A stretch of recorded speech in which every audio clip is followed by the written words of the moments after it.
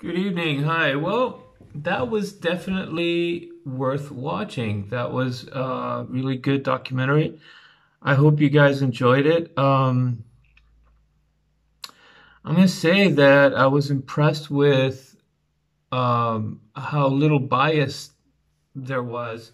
These documentaries about Marxism and versus capitalism and what socialism is and what communism usually because they're produced in the West, by our English speaking countries, they either stick to the limitations of our fairest of narratives, which always, of course, makes us the winners and the ones that are right about what we believe, or are almost propagandist and they try to malign everything that has to do with communism, the communist revolution, and Marx and so forth.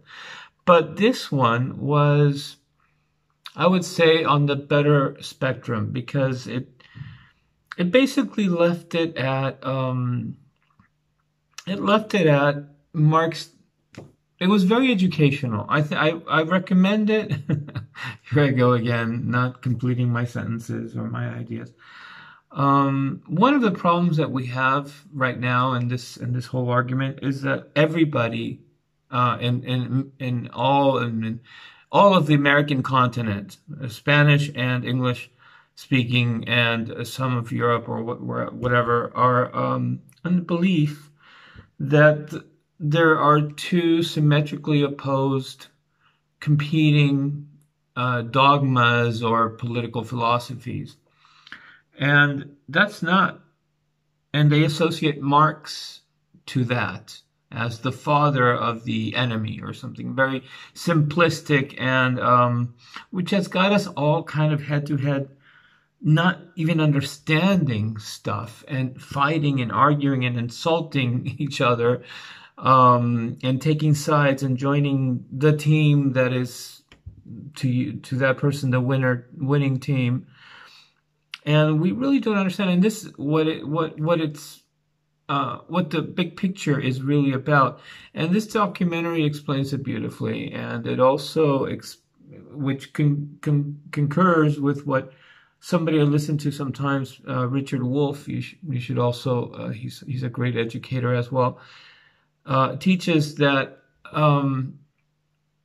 Marxism was the Marx and his philosophical launch of analysis and his whole dissertation and narrative has to do with what could be made analogous to mankind, in this case his own mind doing it, finally understanding the structure of capitalism, which is what actually we have always done.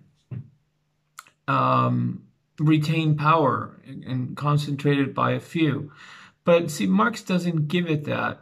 I'm now understanding a little better because I'm not really well read about him at all. But I understood this much, what I explained so far, what I said so far, and what this documentary reiterated is that he basically understood what the problem with the modern systems of capitalism were, and he explained it. He gave it a structure that then created all the issues and arguments about the injustices and how eventually the unbalances and the instability and it talks. The documentary starts on his human analysis, which is that capitalism is spurs out of profit, the idea of profit, and so he sees that as the generator of its instability and the problems, because we will always seek for profit as the driving force, as a motivating engine behind capitalism. It will always be about the people that retain the power to create that profit versus the workers that are sort of like assisting. They're like the bees or the ants that are expendable, and so they don't have power and of decision over the distribution of money. Only the people that have the power for creating and generating and using profit do. And so he says that this is a condition that will never be stable and will fail. And so the documentary actually, it's fair enough that it points out that, well, but look at humanity as a whole, even though we have all these injustices and problems and stabilities and collapses throughout modern times of the economy and of social structure, still we start off at a better level than we did 1,000 years ago. You know, people were dying of disease, and it's kind of wanting to take the laurels, wanting to take the glory that for whatever good we have been able to be better than we were before, it's thanks to capitalism, which I don't think it's true, but not because capitalism would be judged differently, but because of what they're saying, that it's the only thing that we have known. And I find it really interesting and a little unsettling that some people in the documentary say, what else is there? What else? You know, it's like breathing. It's like the option is, you know, what could possibly be the alternative? And the presenter, the lady, does make this question a few times, which I think is valuable. You know, to ponder the question, what can be the alternative, and will we ever evolve out of it to something that no longer creates problems and instability? And so I'm gonna make this short, I promise. This time I really will. What I'm realizing, but basically, you know, they talk about the problems in the structural mechanisms, political and financial, economic mechanisms of capitalism, and all of that is understandable, except that what I'm seeing is that the world today, and it is very evident in this documentary, that we don't understand why this happens to us. We talk about the mechanism, working or not working. And it seems that we are becoming also less talkative, or less how can I say this? We talk less about human nature and what it causes us to do.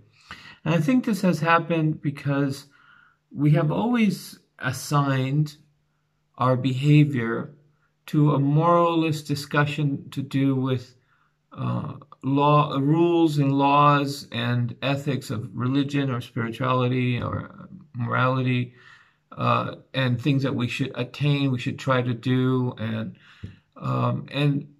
that has been sort of, it was neither here nor there, so it hasn't gone anywhere, and it seems that we're just losing interest.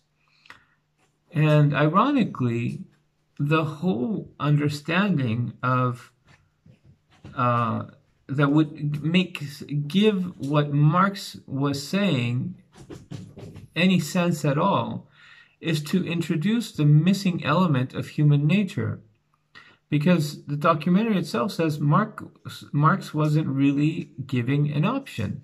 He, you know, kind of he was not a terrorist. He did not believe in destruction.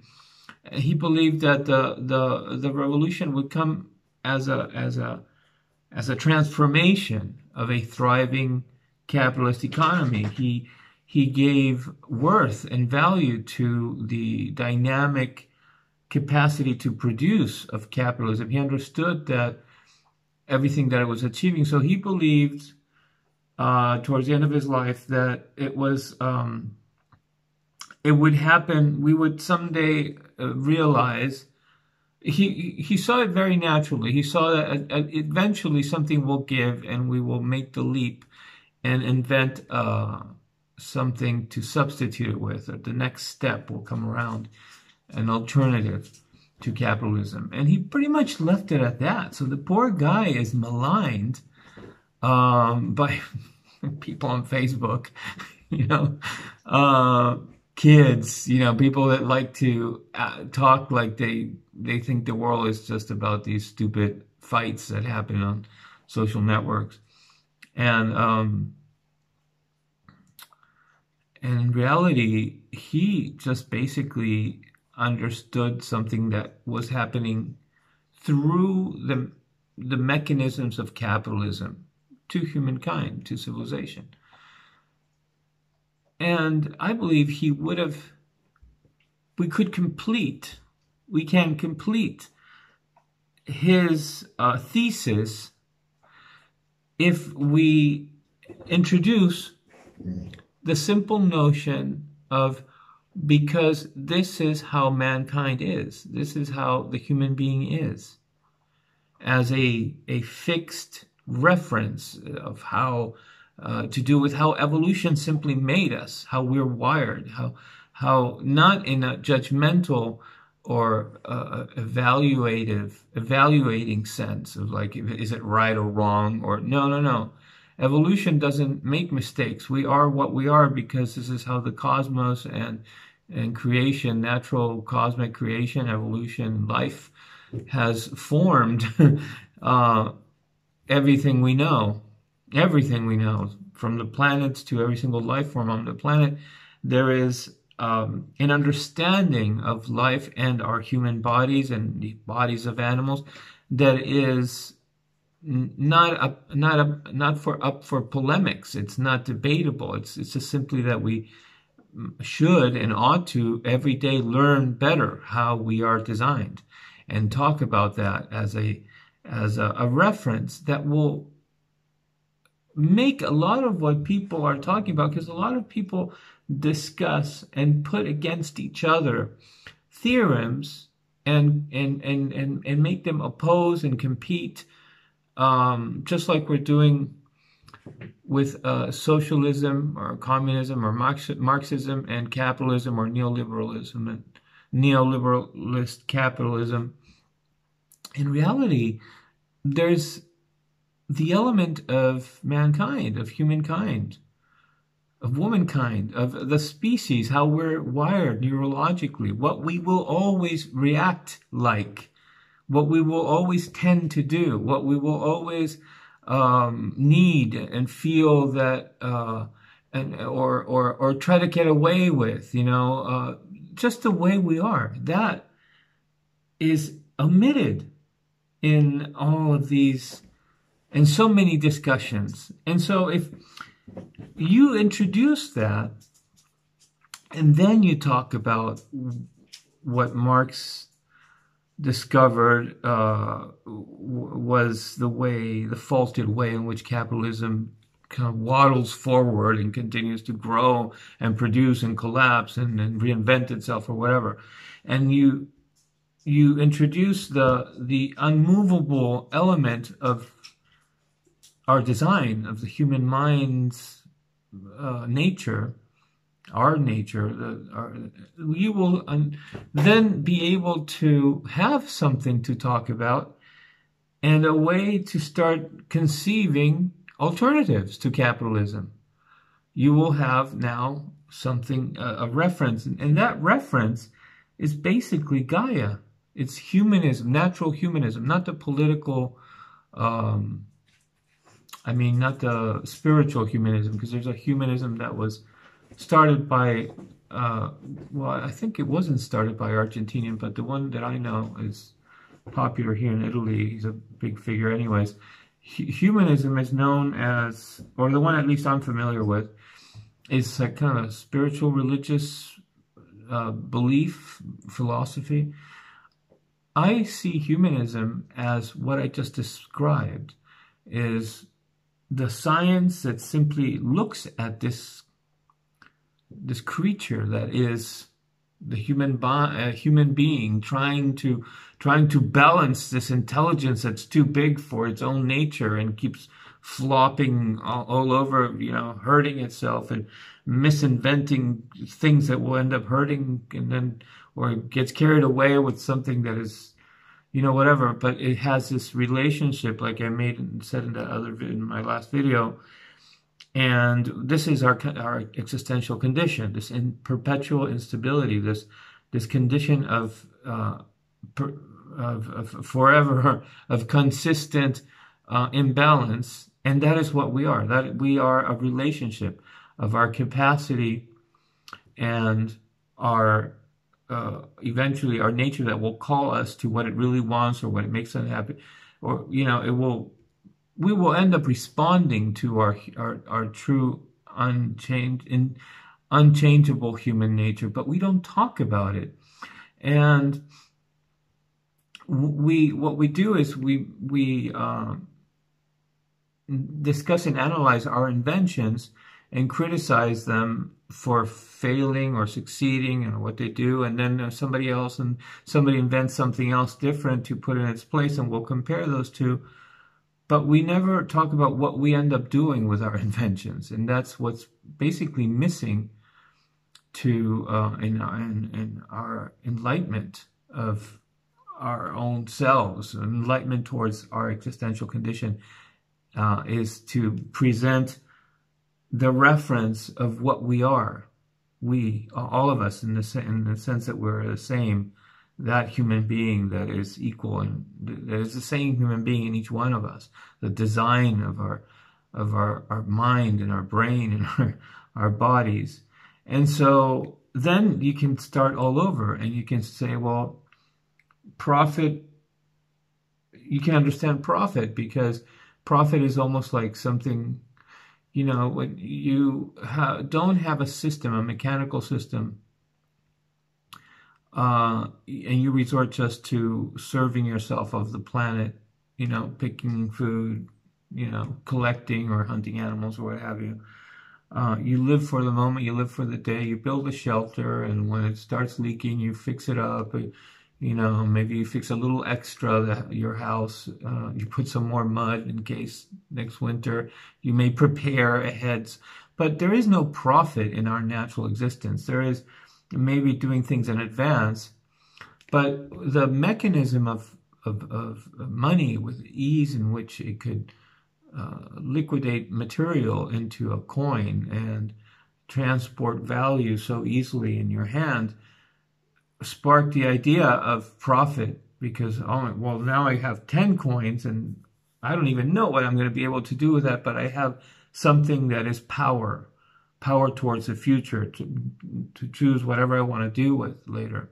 And so profit appears as an observation of the human being.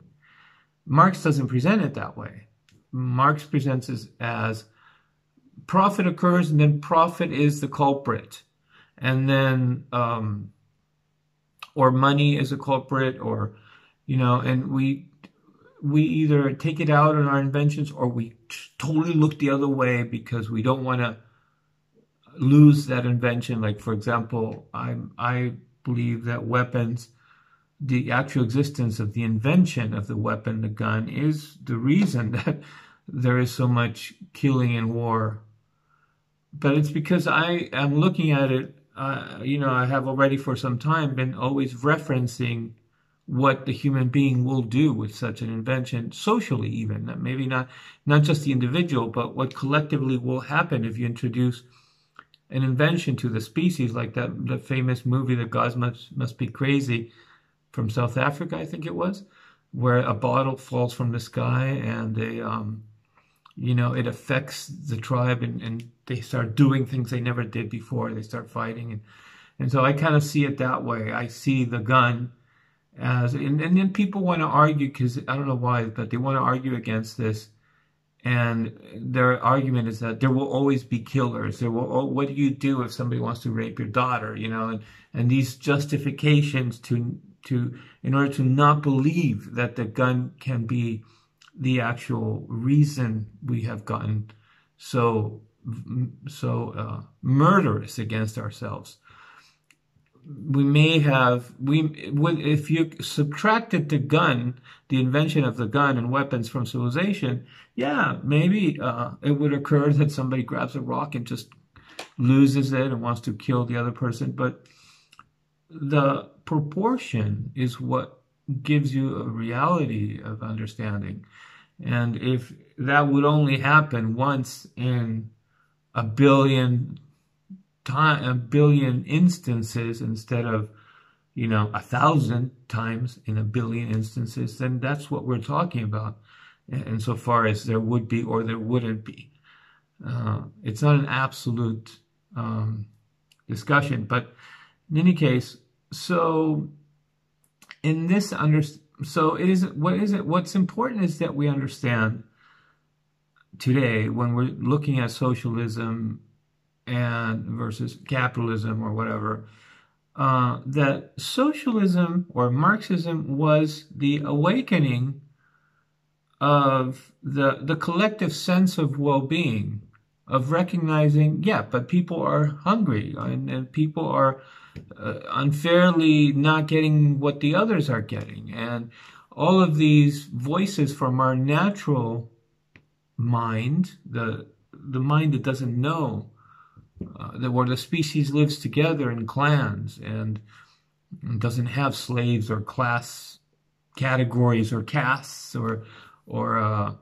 workers and bosses or anything like that. It's just a tribe living naturally, and that's the predominant evolutionary course of our form that gave us form.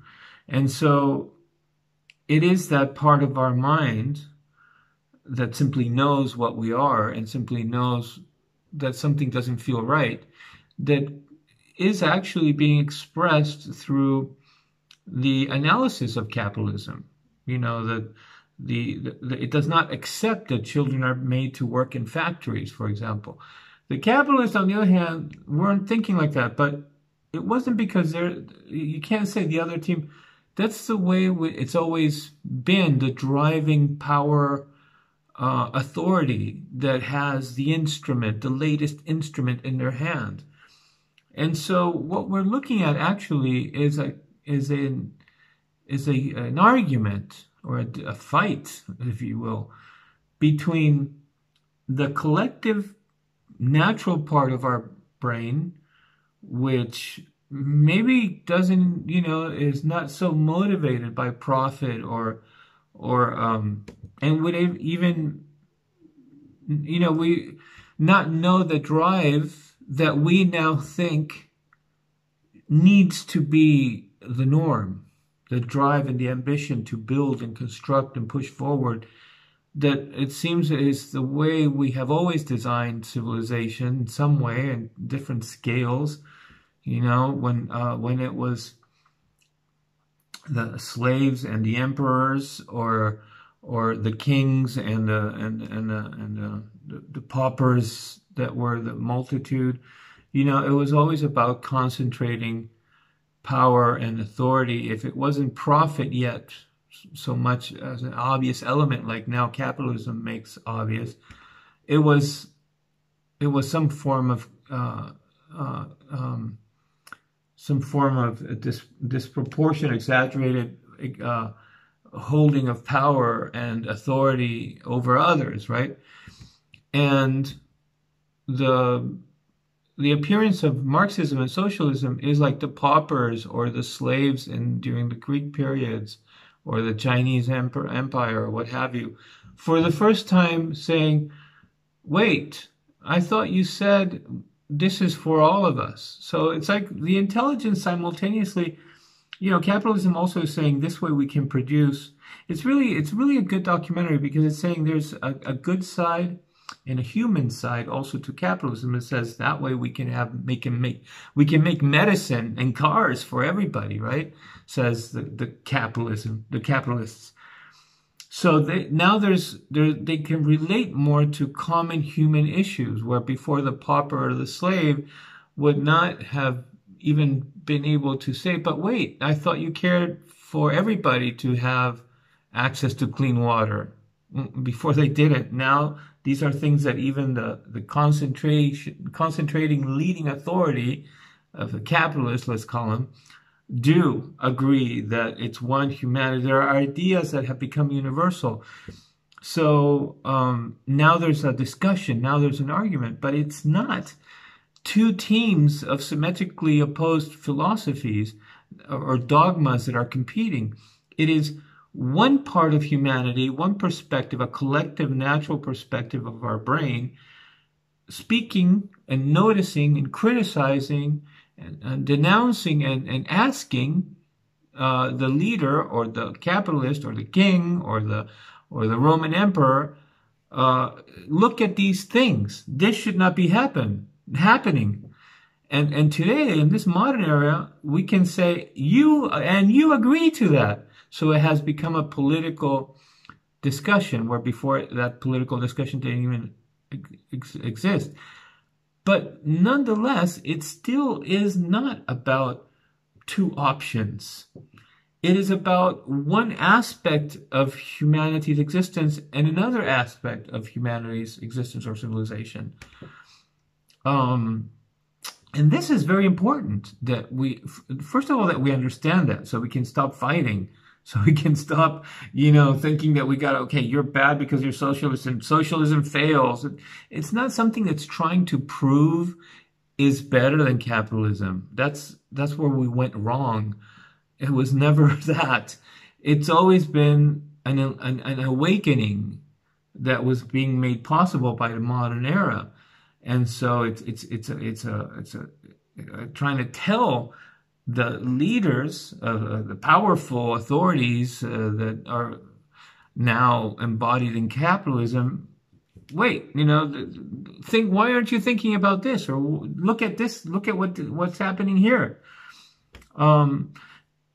That needs to be understood. Somehow people have to explain it better than I am right now, that we got to stop thinking that this is a fight between two political parties. Somebody tell Trump to stop dividing and making people fight each other because either you're a capitalist or you're a socialist. No. And capitalists are also wrong in thinking that they are some kind of proposal of, no, we invented something. It's called money. And it does something to human nature, this third element that I'm saying we need to introduce in the intellectuality or the understanding or the reasoning or the logic of all these arguments. We need to introduce that third, pillar, or that third reference, or that third something to profile the other two off. Which we don't. We have to become comfortable and say, but, human beings you will look at somebody else have everything, a pool, a yacht, and even though you got Nikes and you got your little laptop and what have you, the human being will always say, well, I would like to have a yacht too someday. And there's nothing wrong with that, because the way we're naturally wired is to stay together. And so we have an impulse to notice when somebody is either unfairly or horribly being hurt, or somebody having too much and having too much fun. We also want to have fun. We also don't want the other person to get hurt because we don't want to hurt. So there's a lot of empathetic forces that are keeping the species together. It's not just about wanting to have. It's also about wanting to make sure that others don't have and others succeed. The world we have created is not allowing us to see because it's making us it has put us all in a race. And so we're all looking one way, and we're not able to look back and say, wait, I don't want him to lose. I don't want him to get sick. And of course, then there's the argument, the problem that now we look at some social concern ideas, and we think it's that bad team, the other team, the socialist, communist, Marxism, we're supposed to be against.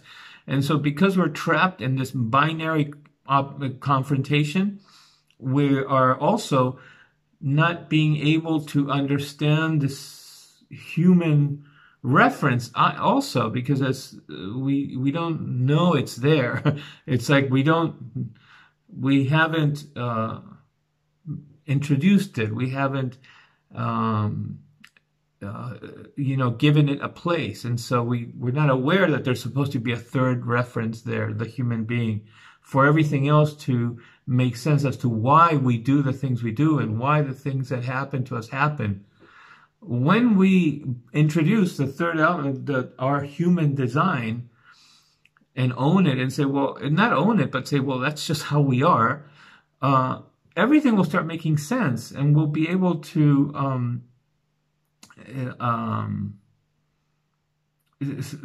set our feet on the ground. For the first time, we'll be able to say, well, it happens to us because we will always, we seek this, want this, feel that way, tend to, we don't have that third voice, that third concern or person, whatever you want to call it. And because we don't have it, all our explanations of the world move over that space and create other judgmental or condemning or explanations for whatever the argument is. It's almost like we're going over that space that's supposed to, we're walking right over that space that's supposed to be filled with the reference of the human being, the woman, the man, the human. And when you do that, then all of a sudden, and you realize also that socialism or Marxism is actually that part of the brain that is starting to, in this modern era, finally say, hey, no, but you also isn't politics and government supposed to benefit and distribute for everybody? Before we wouldn't even dare say that to the emperors or to the king, but now we are. So there's an argument, and that third element will also help us, and the other side, the other voice is just kind of the people that believe in the system, the mechanism, the invention, which is all of us. It's not just capitalisms are into system or invention or material and riding that mechanical horse and running off and leaving everybody behind. We all do that. It's just that we have split the world. We all like our inventions. We all like our toys, inventing toys and finding solutions and creating stuff and coming up with understanding or discovering science or discovering the world. We're all the same this way. Inventing theorems, philosophies, new kind of moralities, a new green morality, a new human morality. It's not the progressives. It's not the capitalists. That's something that human beings do. We have a very, very smart mind. But the people who are in the powers that be, the capitalists, the ones that have authority and are wielding the making or the growing of profit and materialists, are also convinced, have become convinced. They don't see the lament as much because the confrontation has made them convinced that they have to stick to their guns in this one of two opposing fights, and the people in the opposing fight, fight of oppositions, and the people we call progressive or socialists or what have you, are also not aware that they want to be human and they care about poverty too as a capacity because they're also an equal human being. And we identify them as another political dogma. So they're capitalists. We can't be anything that is not just a human being. You can't be a capitalist. You can't be a homosexual. You can't be, a black. You can't be whatever. You can't be anything that is not a human being first. And we need to start all our arguments and all our comprehensions about what happens to us in this world and what we're living from the human being. That third element that we haven't met yet, we haven't put there to create to project the starting reference from, in order to make sense of this world that we've designed and built and created. But all our arguments are starting from things that are, not below in the moral sense, but above the importance of the human being.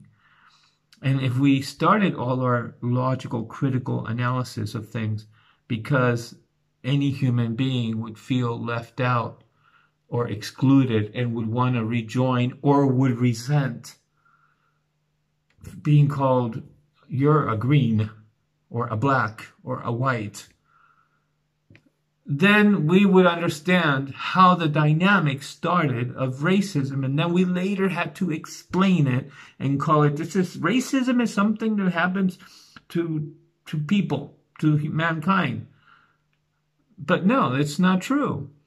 The mind, the design, the unchangeable human being that is the human being that we all are equally and will not change, made by evolution and so forth, does not think first, oh, am I black or white? No. In fact, you can see it in babies. You can see that babies notice something, the skin calls their attention, but they know that it's another human being and it's another baby and it's the same age, and they go and they want to be friends and play. And we lose that because we subscribe to our constructions that don't start from human being. The argument of socialism versus capitalism is the same thing. These two opposite things don't exist. We have constructed fights that are really about what our inventions do to us, what our world does to us. And this us is not talked about yet. This us doesn't exist. We don't know how to say, well, it's understandable that this happens to us because we are this way. We would be affected by this. We would be affected this way by that belief or that impulse or that reaction, and we will start getting smarter because we'll say us, we would want that, and we would try to achieve that, and we would, speaking of capitalism, let's say, and we would try to procure and gain that, or we would try to produce more of that and project for the future. And then, but if we're talking about what was known as socialism or Marxism, we'd say, well, of course they will say that, because I would say that too if I would see my child not accessing healthcare. So even the way that we understand these two sides that right now are not seeing each other themselves as of different nature, of different reason, but are seeing themselves as two symmetrical political dogmas, would change also. We would start thinking more like, what would the human being do, or how the human being is being affected by what we're doing, and they would start thinking, well, of course the human being would think you're trying to take something from them because we're speaking like they're doing this maliciously. The whole world would change. We just need to put the human being there. We need to put the person there. Anyways, so that's what I got from this great documentary. And my parting advice is use the internet to learn. Use the internet to learn. It's unbelievable. It's right there. It's right there. And you are the master of of your analysis. You can look at something and every single time you can say, yeah, that's all great. That's all great. But, you don't have to subscribe. You don't have to become what a book says or what, whoever professes or whatever political party says you should believe. You can, everybody created everything we learn. So everything that is taught also is fallible. But that's all we got to learn. We have education and learning and listening, communicating to build the existence of civilization, of mankind's civilization, humankind civilization.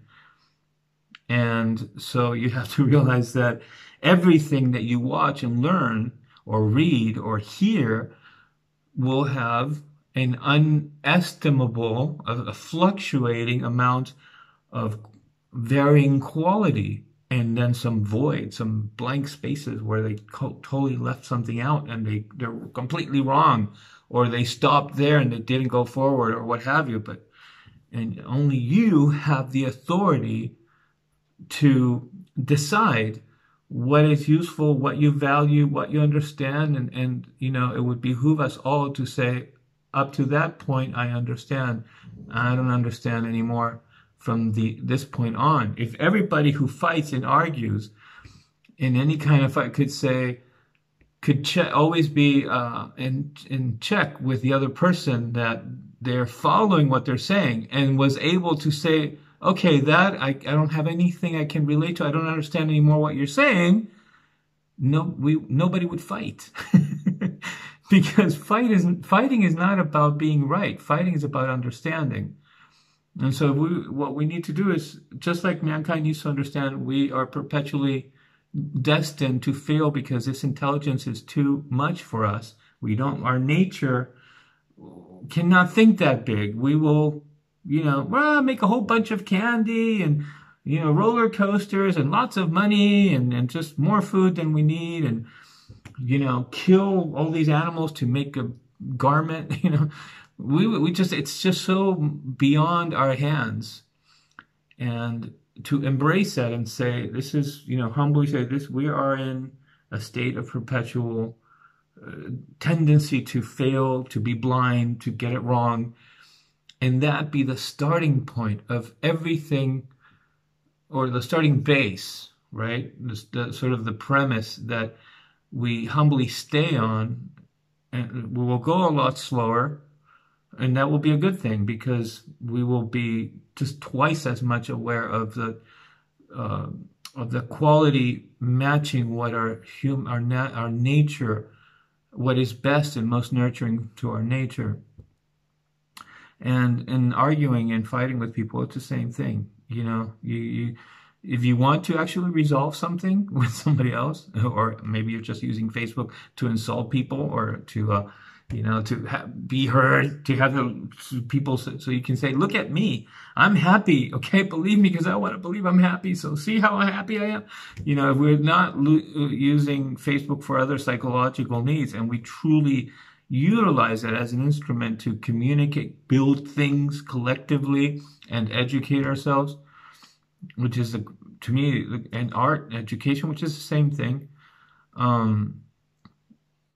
It's the greatest use I think it has. All you got to do is just say, maybe it's a little tiring, because it's more effortless venting, isn't it? It's more effortless, just kind of like, I don't care, blah, blah, blah. If you have to really pay attention to somebody else and then say, wait, okay, I can understand where you're coming from, and I see it too. I would see it differently, or I would explain it differently, and then something else the person says, you go, wow, that's so well put. And then all of a sudden they say something, and you realize that person is saying something from knowledge and experience they have, which you don't have the tools or the experience to match either a better interpretation or an appreciation that you really get, or how much better they're saying it than you, but you just can't touch it. At that point, we should all be able to say, wait, I'm not able to understand any more of that. It's an element of conversation that we don't have. It's possibly because it's difficult, it's toiling, It's difficult for the mind to do that. It means you have to really pay attention and care to not judge and not condemn and not put down the other person, which would allow you to always say, wow, you said that so much better than how I understood it. Or maybe, hey, I know what you're talking about. I actually, it's more complicated, it's more complex, and it's a little different to what you're saying. It doesn't mean you need to stop the person and say, stop, let me correct you because I want to speak now. But what I'm saying is that there's always an area, a shared area, that we kind of know where the other person is traveling with what they're saying, and fluctuating better capacities on one side or the other. But we come to an area where you see that the person has experience or knowledge in something that you don't. And if we were all able to at that point say, okay, wait, can we pause now? Because now I see that we need to talk about something, which I would just have to listen and learn, because I don't have any reference or memory that will allow me and us to continue this conversation. Wouldn't it be, it seems almost like a boring, nerdy world. Nobody would fight. Nobody would fight. We would just always be able to talk and exchange, communicate, educate until the conversation was no longer shared. Anyways, I always thought that was a funny concept. So, ciao, and I hope you enjoyed this.